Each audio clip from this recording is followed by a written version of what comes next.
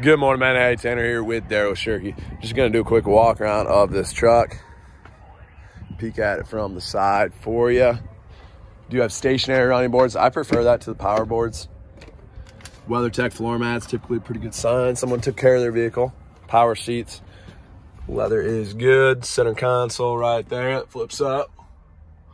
And they peek into the rear. We'll open the back door as well.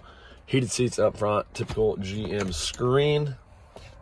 Steering wheel with cruise control, four-wheel drive, trailer brake controller, all right there. And that is with the seat all the way back. WeatherTech floor mat, wrapping back of that. Bird doo-doo right there. Do get flaps in the front and the rear.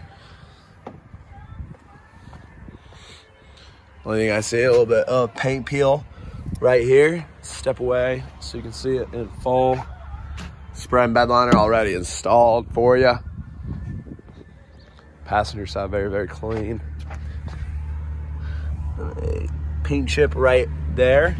Step away so you can see size. And then up front, like I said, no scratches, no dents, anything like that. Couple paint chips.